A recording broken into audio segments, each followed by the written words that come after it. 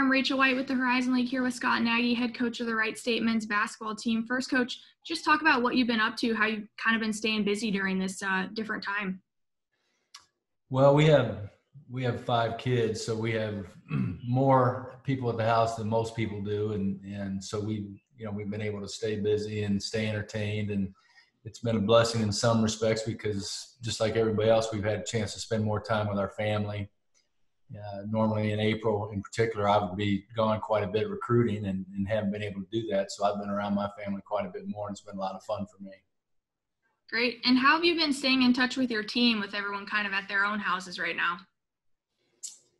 Well, we divided up among the coaches every week and try to call them and stay in touch with them. And we've done, we do some Zoom meetings on top of that where everybody has a chance to see everybody else face to face. And so, probably no different than what most people are doing. We're not requiring them to send us videos of them working out. We're trusting that they're doing the things that they're capable of doing. A lot of them don't even have places to shoot or lift, and so they're just having to do some other things, and we're just asking them not to make excuses.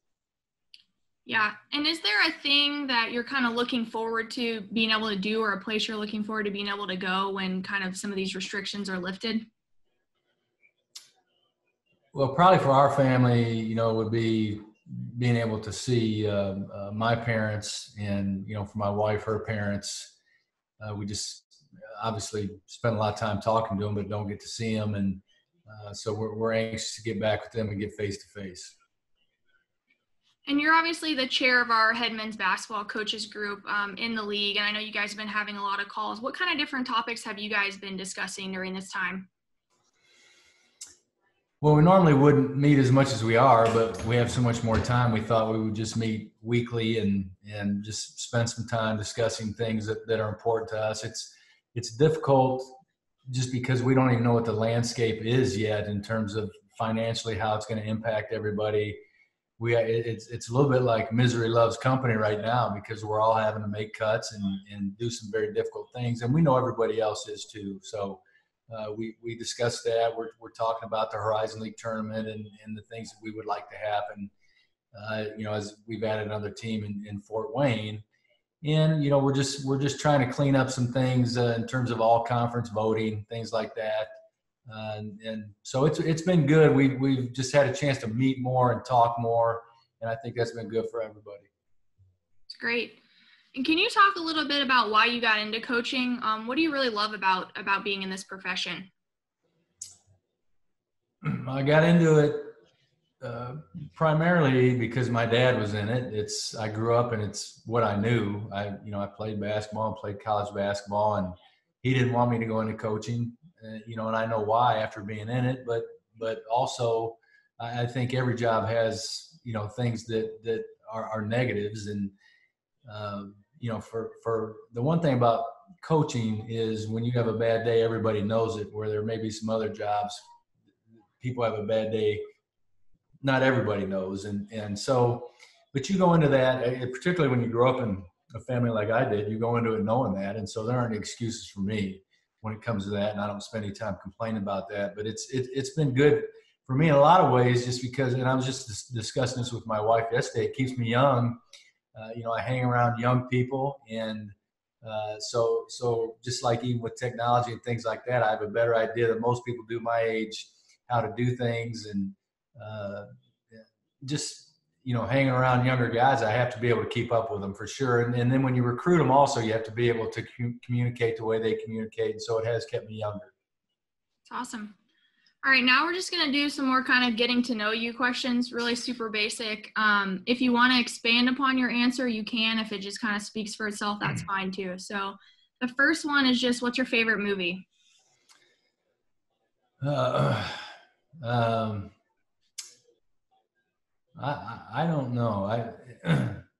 I've always been kind of a romantic comedy guy for whatever reason. Notting Hill has always been one of my favorites. Makes me laugh out loud. Really like Caddyshack. I've always enjoyed that.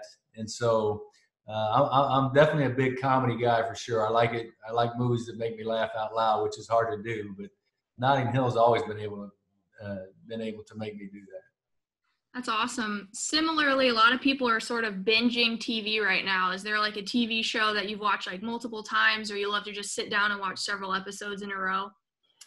Well, I'm not, I've never been a Netflix guy up until this point. Now, my wife has influenced me greatly and helped me become a little bit more hooked on Netflix. And the one show that we kind of made our way through the 3 seasons of was Ozark.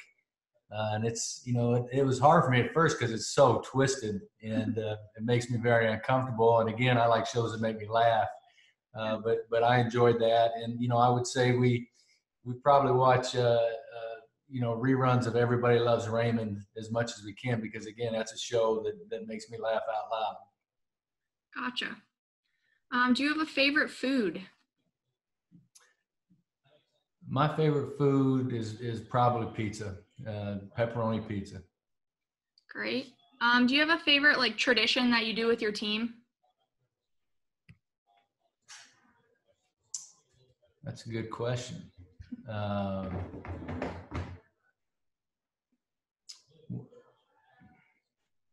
trying to think of the traditions we have.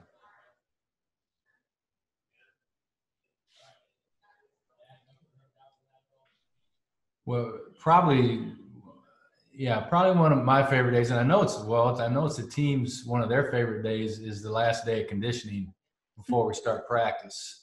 And so, we try to make it a little bit of a celebration. But one of the things we do when we're done is we play a game of wiffle ball. And I'm pretty sure we've done that every year that I've been a coach, all 25 years. And I think maybe once or maybe twice the players have won. And so the coaches, it helps that I set the rules, and, I'm the ultimate umpire. So, but the coaches have done very well against the players. That's awesome. And then last one, do you have a favorite community service activity that you've done with your teams?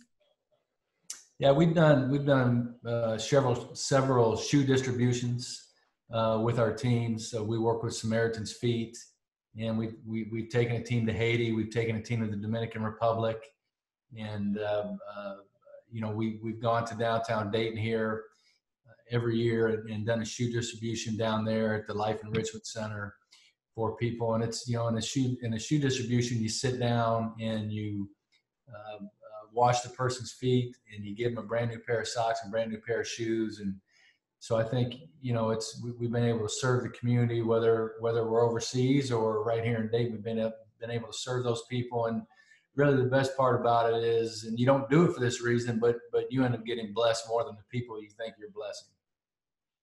That's awesome. Well, really appreciate your time today, Coach, and looking forward to talking to you soon, but really appreciate it. Thanks. Okay. Thanks, Rachel.